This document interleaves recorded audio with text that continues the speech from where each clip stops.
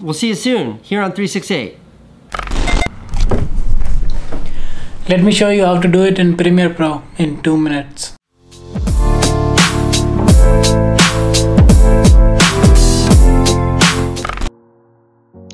Okay, first of all, record the video clip with the subject and then leave the scene and keep the camera running for 5 more seconds and make sure you don't do any changes in the background so it looks same.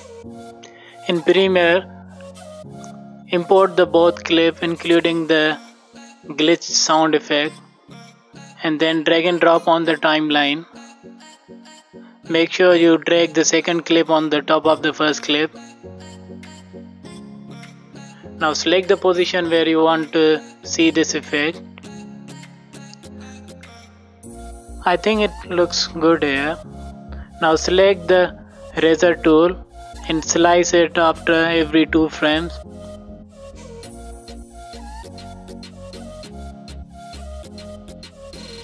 Now delete the alternative frames.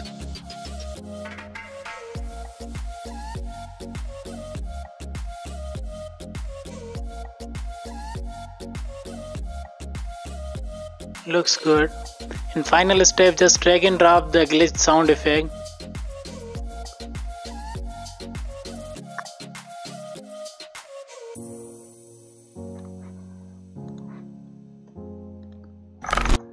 So here is the final result.